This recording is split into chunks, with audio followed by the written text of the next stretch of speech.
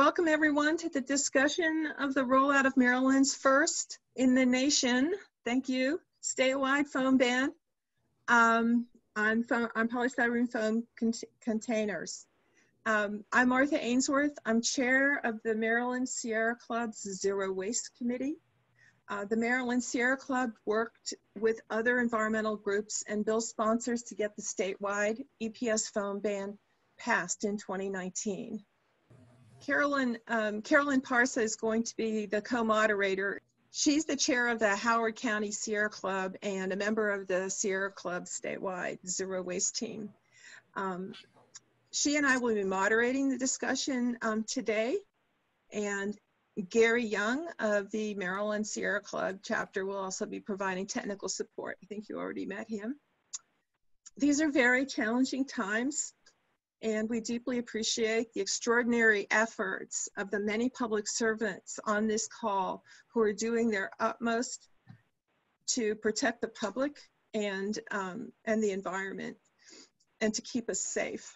Thank you very much. We hope this event will help you help ease your stress on this rollout and reduce your workload in the end. Thank you for joining us. This event was specifically set up to provide information to staff of county agencies involved in implementation of the new statewide foam food container ban, to facilitate communication with the Maryland Department of Environment, to assess the experience of some Maryland jurisdictions that already have a foam ban in place, what we can learn from them, and to provide an opportunity for all of you to pose questions of MDE and those who've already implemented a county foam ban. I'm pleased to say that there are representatives of departments from 13 Maryland counties that do not yet have a foam ban on this call here today. We have two panelists, John Sullivan, who's manager of the Resource Management Program, Land and Materials Administration of the Maryland Department of the Environment, and he is joining us by phone. We have Marilyn Nauman, the Associate Director of Resource Recovery Division, the Prince George's County Department of the Environment. Hi, Marilyn. And the third panelist, Sharon Pawlowski of Anne Arundel County Bureau of Environmental Health, could not make it. She wanted to, but she sent some materials from the Anne Arundel County foam ban rollout to share, which I'll do after Marilyn speaks. And she's willing to respond to questions of their experience to date. The Anne Arundel County foam ban was launched on February 28th of this year, just before the COVID epidemic got really intense. Hey, I'm Carolyn Parsa, chair of the Howard County Sierra Club, and also a member of the Sierra Club Zero Waste team. Martha will be presenting a short overview of the rationale for and the substance of the foam ban, after which we'll be hearing from our panelists back to back, 5 to 7 minutes each, and then we'll open up the floor for questions. Please, as a matter of procedure, please send your questions to the Q&A and reserve the chat for technical difficulties. If you can identify yourself, the question, and whom it's directed to, and then we will be monitoring the Q&A for in the end. So, and also this meeting is being recorded, and it will be available for those who couldn't attend today. Thank you. Very good. Okay, to get started, I want to address two central questions and reassure you with evidence on compliance from counties that already have a foam ban. We can have the first slide here. First, why we want to ban foam food containers? Foam food containers are among the top 10 items collected in beach cleanups. They're lightweight, they blow into the rivers and the streams, they break into smaller and smaller and smaller and smaller pieces to last forever. They're almost impossible to clean up at that point when they get into the microplastics. They pose a harm to wildlife who consume them, and we consume some of the fish in the sea. We're very concerned about that, and the environment. There are often fatal results for wildlife that consume lots of plastic. They feel full, but they're actually not being nourished. There's growing harm to human health that's being recognized. I don't know if you all saw this. The Consumer Reports issue, here we go. The Consumer Reports issue from June 2020. Cover story, how to eat less plastic. You may be consuming as much as a credit card's worth of plastic a week. Microplastics are now in house dust. We're actually inhaling them as well as consuming them in our food. So this is the styrofoam, the little bits of styrofoam are part of that problem. The styrofoam food containers are not recyclable and not biodegradable. They take up a lot of space in the landfill. They're mostly air, but so they don't weigh very much. They do take up a lot of space. And above all, there are plenty of alternatives less harmful to human health and to the environment. So let's just move to what's in the statewide foam ban. So first of all, what's banned? Well, there's two components to the law. First is about the sale of expanded polystyrene food service products in the state. That is banned as of July 1st. There's been no change in that date. As of July 1st, no person, business, whatever, person, and legally also includes businesses, can actually sell those polystyrene food service products, retail sale. Now, the other part is the sale or provision of food or beverages in an expanded polystyrene food service product by a food service business or school. Now that originally was supposed to go into effect as of July 1st, but because of the epidemic, the COVID-19 epidemic, these food service businesses are being given until October 1st to use up their stock. What's a food service business? There you have it on the slide. It's a business that sells or provides food or beverages for consumption on or off the premises. And it does include institutional cafeterias, including those by or on behalf of state or local government. You know, the school cafeterias in hospitals and businesses, all of those are included. Next slide, thank you. Now, here we have a list of what an expanded polystyrene food service product includes. It's made of expanded polystyrene product used for selling or serving food or beverages, and it's intended by the manufacturer to be single use, basically. And then there's some examples here: food containers, plates, hot and cold beverage cups, cartons for eggs and other food. There are two main exemptions on expanded polystyrene food products. One is food and beverages that have been packaged before they reach the food service business. You've probably seen those soups that come in foam cups that are sealed already. You just pour hot water in them, that kind of thing. Those are exempted. And also the trays for uncooked, butchered, or butchered meat, fish, poultry, or seafood that you get at the supermarket, they're allowed to use those. Of course, the ban does not affect non-foam polystyrene products. Those are your number 6 plastics that are not foam. And now here's really one of the main reasons that we're meeting here today. Who publicizes and enforces the ban? So there are partners here. One is MDE and the other is a unit of your county government. So MDE is responsible for public education and an outreach campaign before and during implementation. And during implementation, it just means going forward through time. That would include the contact with food service businesses, contact with schools, all of this in consultation with local county government units and schools as well, school institutions, distribution of information by internet and web-based resources, and news releases and news events. And then a unit of county government includes a local health or environmental department. I think departments of public works have a lot to do, also have environmental rules. So they are included there. Now there's a penalty. First of all, no penalty can be imposed without first a notice of violation and giving the food service business or the retailer 3 months to correct it, up to $250 per violation. And the unit of local government is supposed to notify MDE of any violation. So that's the gist of the law, and I'm sure that John Sullivan is going to be saying more about that.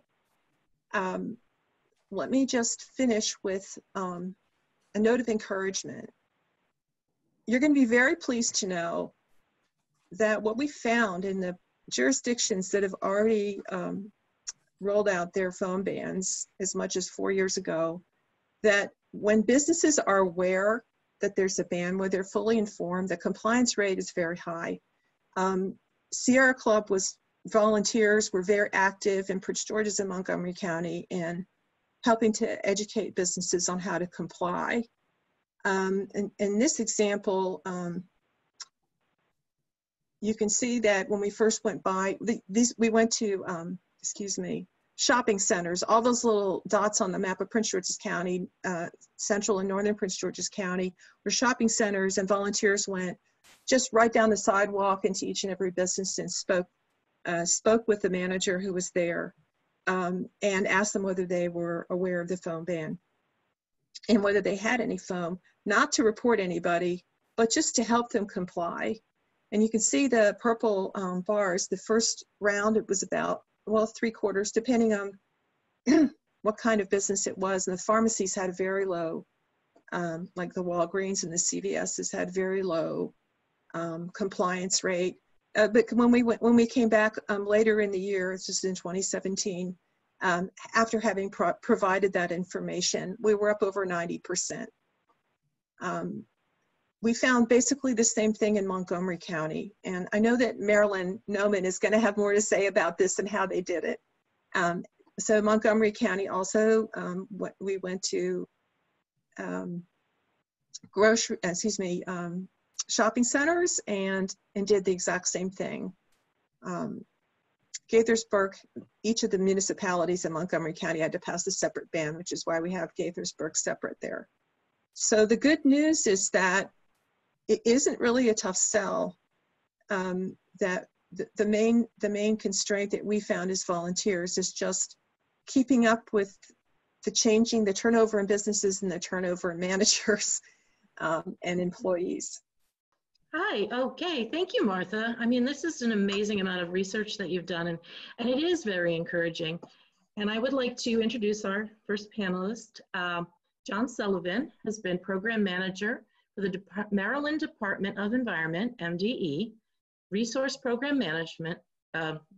Management Program since 2016. In his role, John oversees the functions of Maryland's Hazardous Waste Program, Waste Diversion Division, Biosolids Division, Animal Feed Operations, and the statewide recycling program. John has been working closely with MDE leadership to implement and support Governor Hogan's executive order regarding waste reduction and resource recovery. This executive order adopts a first ever sustainable materials management policy for Maryland that will aim to minimize environmental impact throughout the entire life cycle. In addition, John acts as MDE's agricultural liaison to Maryland's Department of Agriculture and previously served as the liaison to the Hartford County agricultural industry on behalf of the county executive, county council, and local delegation. He represents MDE on the State Soil Conservation Committee and is past president of the Maryland Agricultural Council and Maryland Agricultural Educational Foundation. John has a Bachelor's of Science from York College of Pennsylvania and lives in Fallston, Maryland. Welcome, John. Thank you so much for having me. I really appreciate this outreach effort, and it sort of works hand in glove with our outreach effort.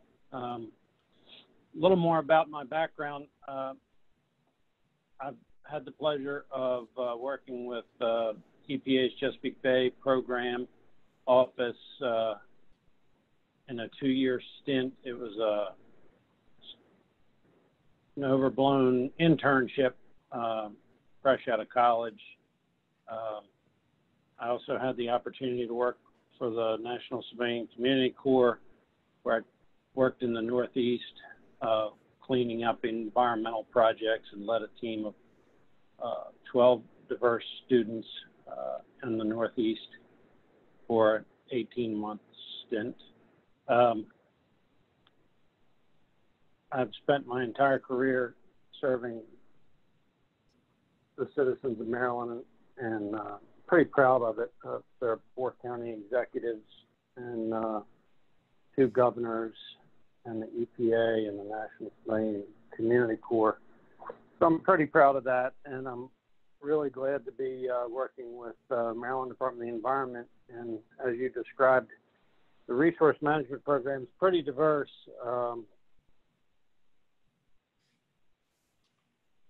Serving hazardous waste communities, a huge segment of our poultry industry, the waste diversion division, and biosolids. It's a pretty diverse community that I try to serve and protect the environment on. With regard to the polystyrene ban, it's been I think, a successful rollout. In terms of public outreach, I reached out to every county executive, county council president, county administrator, public school system, chamber of commerce's. My mailing list was approximately 400 people across the state. With regard to waivers, I did receive a few requests. None have been granted because really the waiver, you have to be very unique in your circumstances, and none have presented that type of information to me. Governor Hogan did issue, and Secretary Grimble did issue an executive order which extended the use of styrofoam containers that were purchased prior to July 1 and allowing businesses and food service industries to utilize that product up to October 1st or until the state of emergency has been lifted, whichever comes first. So it might not necessarily be October 1st. It might come before that if the state of emergency is lifted and restaurants and bars and food service industries are allowed to reopen fully. I continue to do public outreach. Information is on our website. Frequently asked questions. Fact sheet is on our website. I get questions every day and try to respond in a timely manner. MDE is primarily working from home, but I receive a voicemail message or an email every once in a while, and I try to respond in a timely fashion. I'm glad that counties are doing their part to enforce this. I do hear from constituents that they're glad that this ban has taken effect. They're tired of seeing styrofoam cups on the side of the roads and in storm drains. So I hear from quite a few folks that they're excited that this is taking place But with regard to enforcement, it's up to counties. The bill specifically names health departments and environmental departments, and typically environmental departments are a division of a Department of Public Works. So, for example, I'm from Harford County. In Harford County, we have a local health department, but we also have a environmental division of Department of Public Works.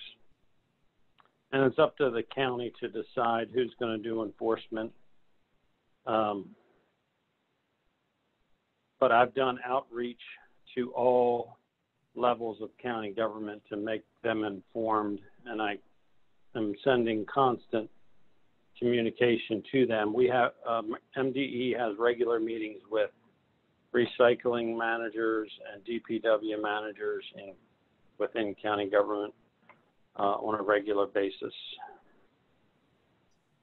Well, that's great, John. We're going to open it up for questions after we've heard from Marilyn, but that's terrific that there's been so much rollout already and that you're getting positive feedback. Over 400 outreaches prior to the first of the year, and then probably 50 plus since the first of the year communications. There's turnover in county government, so I get to meet new directors of Department of Public Works and health departments constantly, and I update them on the most current information available. We'll be back to you with questions. Some are already queued up, but let's hear from Marilyn, and then we'll open it up. So I'd like to now introduce Marilyn Noman. She is the Associate Director of the Resource Recovery Division for Prince George's County's Department of the Environment. She's Manager of Landfill Operations Certified, a certified public manager, and holds a degree in business administration. She has over 30 years of experience with the Prince George's County Department of the Environment, with more than 25 of those years specifically in the areas of recycling and waste management. She leads a division of 120 employees and has responsibility for the operations of a materials recycling facility, organics composting facility, an active municipal sanitary landfill, a closed landfill, 2 public convenience centers, and household hazardous waste and electronics collection. She also oversees the county's residential recycling, trash, and organics. Their curbside collections, including bulk pickup services for 174,000, over 174,000 households and businesses and multifamily recycling programs. So welcome, Marilyn. Thank you, Martha. Good to be with everyone this morning. I haven't conducted any public speaking in about 3 months or maybe more since COVID. But I was very pleased to respond favorably to Martha's request for this very important, environmental new law that we have here in the state of Maryland. Prince George's County passed a law several years ago, and I must admit that the Sierra Club, and thank Martha profusely for helping Prince George's County with our rollout, especially with the notification of the businesses, the managers and the owners about the law that was passed in Prince George's County. And with that, I will say that the outreach that the counties conduct and that type of communication that you have with your business and commercial sector within your respective counties is so important. And we're finding now during this period of COVID-19 that while we're not, our inspectors, we specifically have recycling inspectors, while they're not visiting in person at the businesses for obvious reasons, we are focusing very much on outreach. And there's so many different ways that the counties can do effective outreach at little to no cost. Now, some of the things we did, obviously, and I'll go through those, have a higher cost than others. But one of the first things that the counties should think about is having your outreach, what you're going to do, what types of pieces of information you're going to develop. I recommend obviously working very closely with your communication team. Your communications teams might be located within your respective department. It might be your county's outreach communication staff members, but sort of have those pieces developed. And with that, I'll go into the order of sort of what Prince George's County did prior to our enforcement. So the first thing we did was we added information onto the county's website. Now, our website here in Prince George's County is forever being improved upon, but it was very important that we made sure we had information out there on the website. And we worked very closely with the county's call center as well, so that they would know to direct people to the website. And also we provided the call center with some additional information to help our agency answer questions. We developed a phone-free postcard, so I'm not sure if you can have that postcard put up on the screen. Now this postcard, this was one of the items that is a little more expensive that I realize, perhaps it's not in county budgets to do, but we did a direct mailing to the business sector. But I will say that going and distributing this postcard, it was a very large size postcard, directly to the businesses was, I would say, just as effective as the direct mail. And I will share with you one of the issues we did have here in our county with direct mail is we had quite a few of the postcards returned to us. But the Sierra Club helped us with going out to the various shopping centers and handing this out. We partnered with our Department of Permitting, Inspections, and Enforcement, which is a separate department than the Department of Environment, which is where I work and our inspectors work, which is different from our Department of Public Works.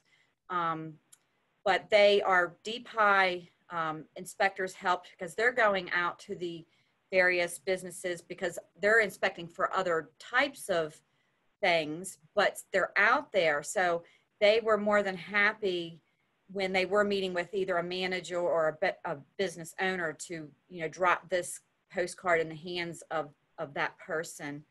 And obviously it was posted on our website. And Sierra Club, I may have already mentioned it, but this is one of the main pieces of information in addition to our FAQs that they also help distribute in person. Now I realize with the COVID that, counties may not be in the position right now to have staff go and physically put this in the hands of people, and mail might be prohibitive, but there's a lot of other avenues to get this information distributed. Again, your website, if your county's engaging in Nextdoor app or a Facebook page, the health department, we realize the health departments are very busy right now with the COVID-19, all the work involved with that. And I can't even say enough about that, but they're out there. The health department is out in the communities. They're out at businesses. And if you could partner with your health departments to at least get this information or whatever it is that you develop to notify the businesses, I think that's very important. And I believe it's going to help your county significantly. Because one of the things I really wanted to point out for the counties that might not be able to get, the information out, or, just doesn't, maybe it's a lack of resources or what have you. What I'm afraid we're going to find in the state of Maryland, you're going to have some counties that get this information out very robustly, might even migrate at some point into the inspections and enforcement, and businesses will get the message. And by and large, they do want to do the right thing.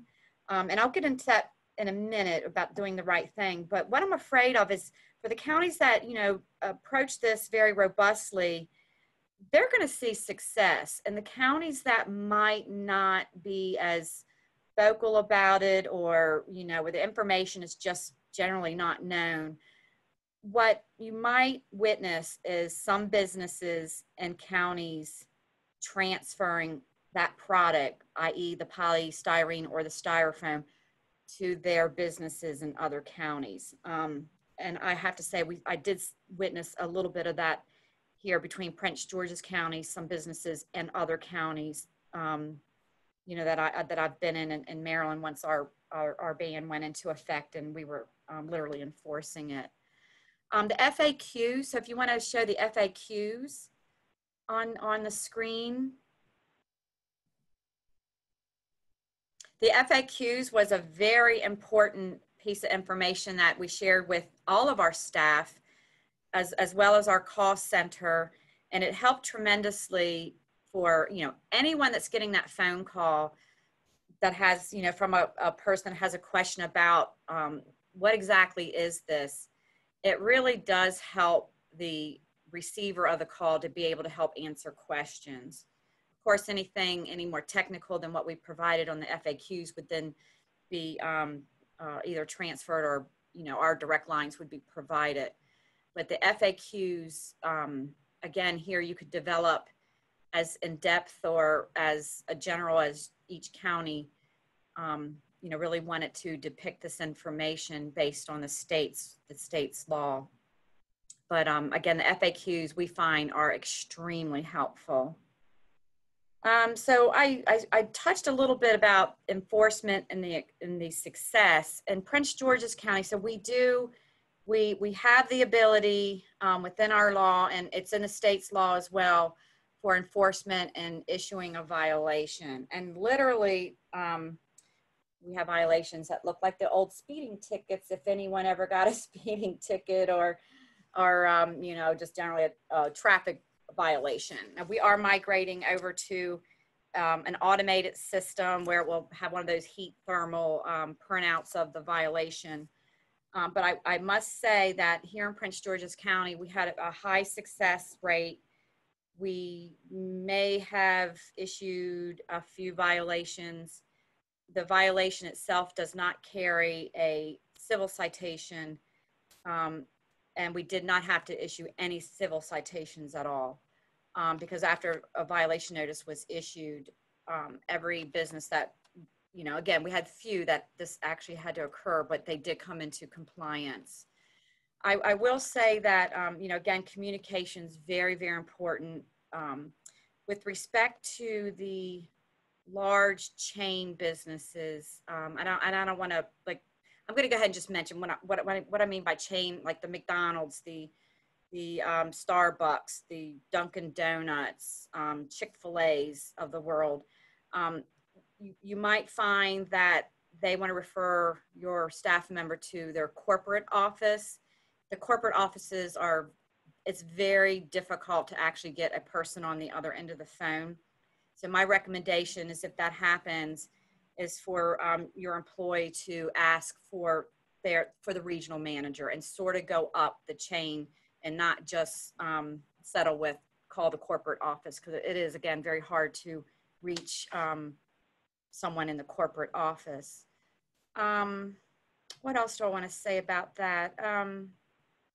Again, the success rate was very high in Prince George's County. Communication was key. Grace period. So we, as MDE stated, we did not, we have granted no waivers. However, in our county, our law was written such that we do have the leeway to grant a grace period. And what that is used for is, we had some business, and actually our schools, our public schools are a perfect example. So when our law went into effect, they had a very large amount of polystyrene lunch trays and breakfast trays that their procurement officer had already purchased for, they do very large purchases, and it might be, you know, like a 6-month supply at a time. And we found some of our businesses were in the same situation. So as not to cause a financial hardship, which might then go into that waiver request, perhaps, the county, we allowed for a grace period for a certain number of either weeks or months to sort of use their stock. But then they really had to show to our inspectors that during their next procurement, they would be definitely not procuring a polystyrene product. And we always, of course, did a follow-up visit to those businesses that we allowed a grace period. So I do think, you know, if you have some leeway to work with your commercial sector, because I do believe firmly they want to do the right thing. Most people today are very concerned about the environment, and they're concerned about what their customers think about their business. So they want to comply. So I think that grace period, you know, again, a month, 2 months, 3 months might be very important with working with them to bring them into compliance.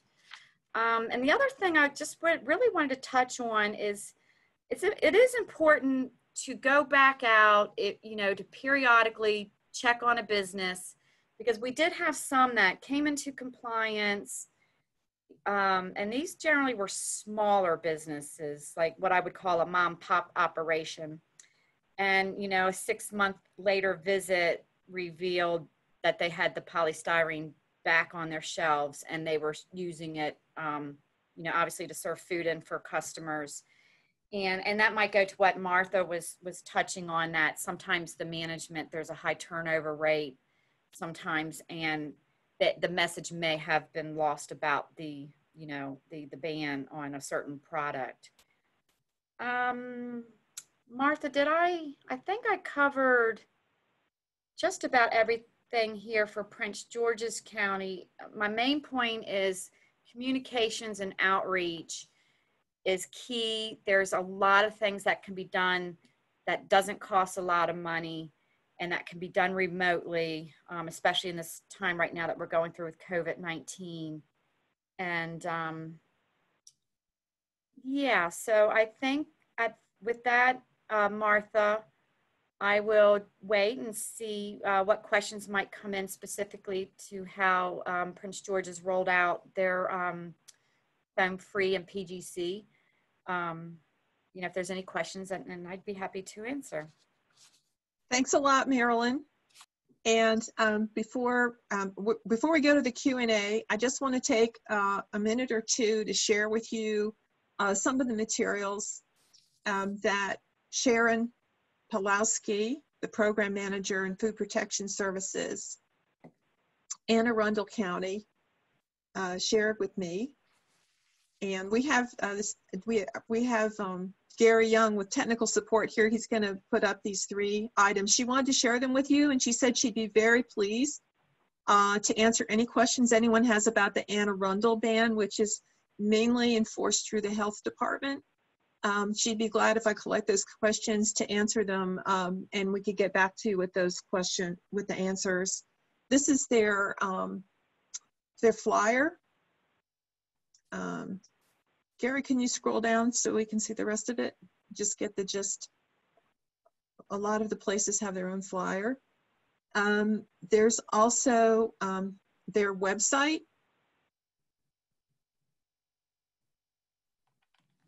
That's like FAQs in a flyer. So they have a very good website there. And then they also developed a template for the warning. Since this was launched right as the COVID came out, they kind of put a pause on the enforcement, but they did have a template. So, you know, it's a template, and they were planning to use that to notify people of a violation. We can open up for questions. Justin from Harford County, the Harford County Health Department. He says, have there been any effort, this is directed to John Sullivan, have there been any efforts to restrict the online sale or delivery of foam food containers to Maryland residences? He said, I would assume that residents who want to use foam will just order their foam products online for home delivery, and those products ultimately would end up in the environment, as was the case before the ban. John, do you want to comment on that? That sounds about accurate to me.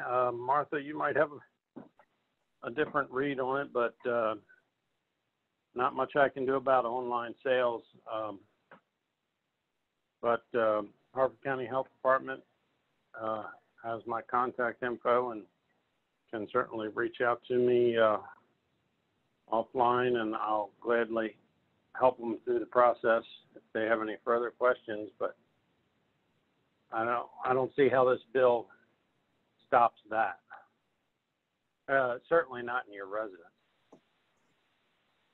Yeah, I would imagine that the residences wouldn't be ordering large quantities, even if they were giving away food at a charitable event. Giving out food is also providing food even for free in a foam container is not allowed under this bill. So I suppose it's possible. I don't know how common it is. No, I doubt enforcement's going to be taking place in residential situations. Okay, we have another question from the Eastern Shore, from Cindy. Who will be responsible for imposing the fines? John? That's up to the county. As the FAQ states, first step is a warning. Second step is for the inspector to come back out 90 days later and see if they're still using it, and then they can issue a fine, and the local government is to notify my office of said violation, and I intend to develop a database of counties or businesses that have been in violation so that when asked, I can provide that list, but there's been none to date, of course. Okay.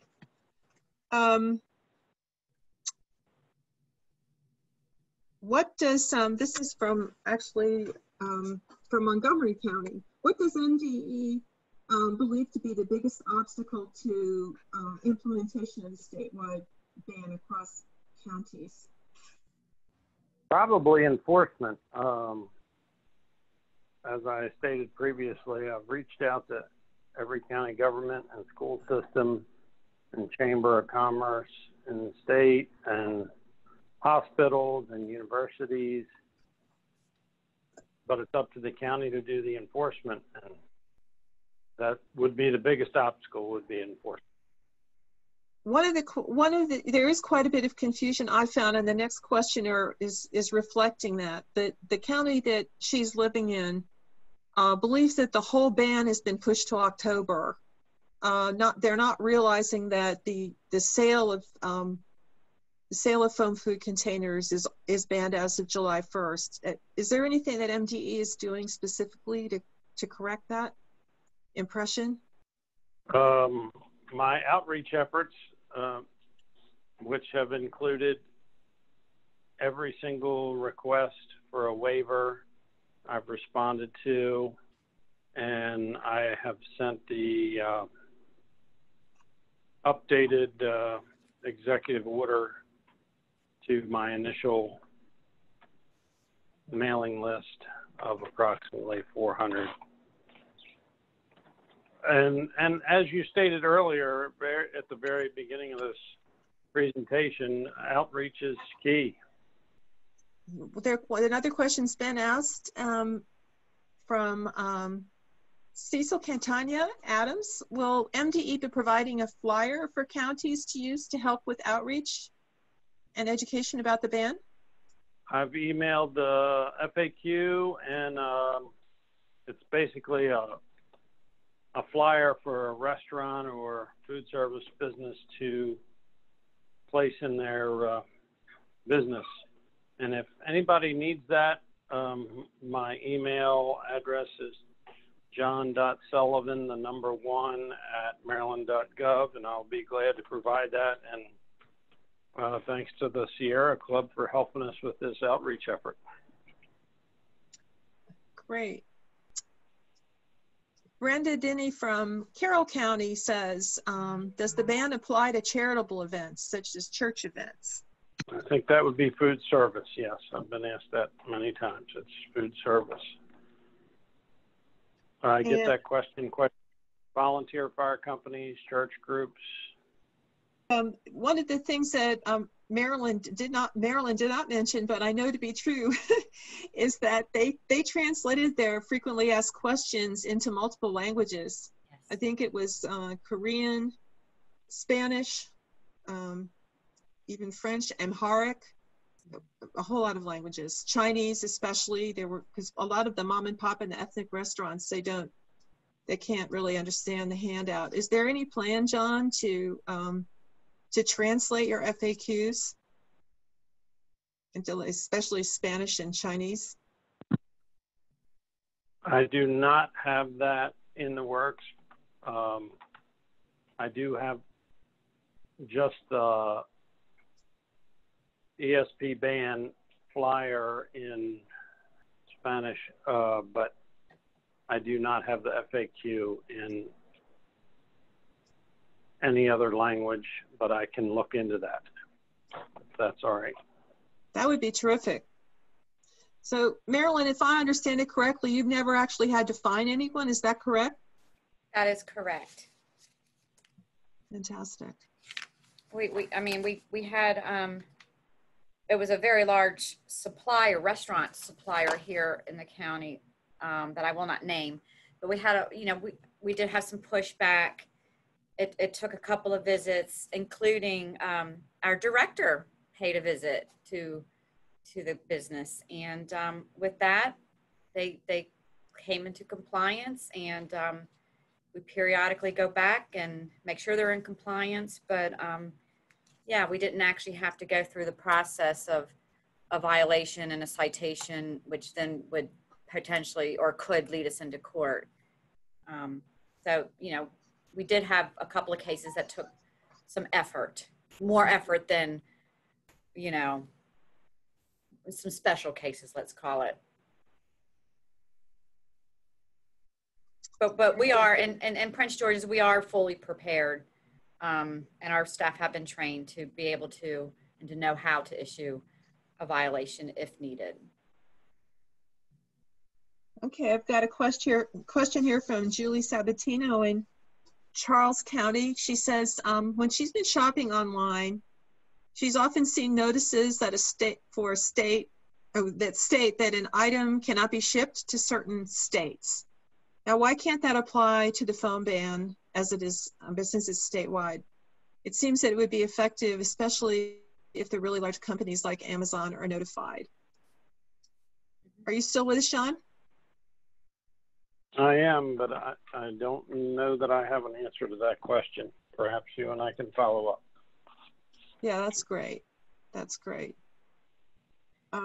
We can continue. John, we're sorry to lose you to this other call. If anyone else has questions for John and Marilyn, now's the time. Marilyn, are the inspectors actually working through the COVID epidemic? And so our collections inspectors, yes, on the sort of like on the collection side of the house, but our recycling inspectors who enforce the business recycling laws, as well as several different bans on mainly polystyrene and some plastic products that the county has. They are not, they have not been, they were deemed non-essential during the COVID-19. So right now they're diverted to doing other work. However, with that said, our communications team, being that they're teleworking, again, they are really keeping our website up to date. We have some other, we're working on the plastic straw ban information right now. So we're very busy with communications. And I would also add that right now, especially during this COVID-19 and not really doing as much face-to-face, and making a phone call and really communicating sort of like the old-fashioned way by phone that a lot of people tend to have gotten away from, it seems like, over the past several or more years.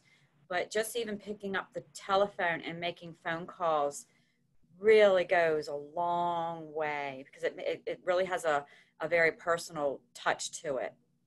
all right, now Marilyn, there's another question here for you. One of the participants is asking, do you think it's necessary for each county to develop its own FAQs and or postcards rather than use the MDE materials, their FAQs? I think it's definitely an option. But, you know, I mean, the state, I think, will provide more of a general, you know, couple of pieces of outreach, for instance. And, you know, a county, I would think, would have the ability to perhaps generate and create some additional pieces of outreach, and can really package it, you know, to fit their county, and you know, put their county seal on it, and or their departmental, you know, logo. And so I would highly encourage taking what, you know, maybe using some of what MDE has provided, but, you know, creating, you know, get your graphics artists involved, and, you know, and some of your specialists, whether it's the health department or your environmental or recycling team, and generate some outreach. And now is really a perfect time to do it with, you know, we have staff that are teleworking, and quite frankly, I would imagine other counties are in the same position.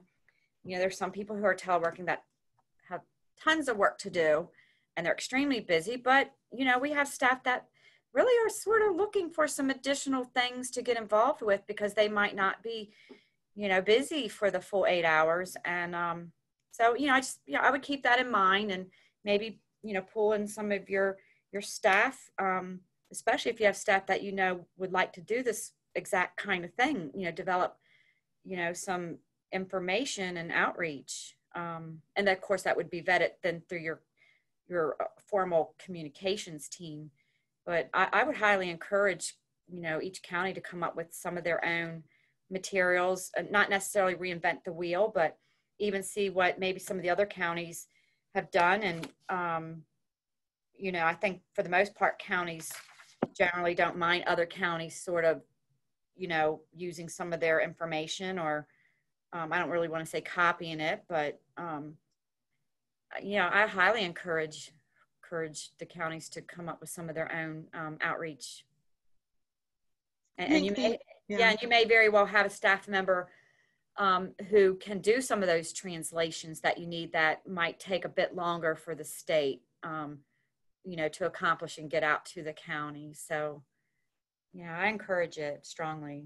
I think that the counties that are starting it now really have the advantage of being able to look at the literature that Prince George's, Montgomery, Anne Arundel, and the city of Baltimore also has a phone ban, and the MDE materials. Just not having to start from scratch is really, really helpful. Mm-hmm. But like you said, I think that the translation is something that, and you're talking about outreach, that's one of the big obstacles to reaching certain kinds of food service establishments. Mm-hmm. And so could be worthwhile. Cindy is asking if the PowerPoint slides will be provided to participants. Sure. This is being recorded, and we will have a recording. We will have the PowerPoints. We will also have the answers to questions. We'll circulate a Q&A from the event. We really, you know, in closing, we'd really like to thank our two panelists, John Sullivan and Marilyn Noman, for speaking today, and all of you who attended. We know that you're really busy during this challenging time, and we hope this event has provided information, ideas, and contacts that will save you time and result in a smooth rollout of the phone ban in your counties. And Sierra Club volunteers are willing to help as well, although right now we can't really go door to door to businesses, but when things settle down, there are other ways we can try to help as volunteers. So we will be preparing complete Q&A from the discussion based on your questions. If you have more questions, you can send them to me. Also, if you have questions for Sharon and Anne Arundel County about the way they've rolled out, I'd be glad to pass them on. PowerPoint and YouTube of the meeting. Many thanks to Gary Young for his technical support. Thanks to all of you for your time today. Good luck on your phone ban rollout, and stay safe. Thank you very much for coming. Thank you. Thank you.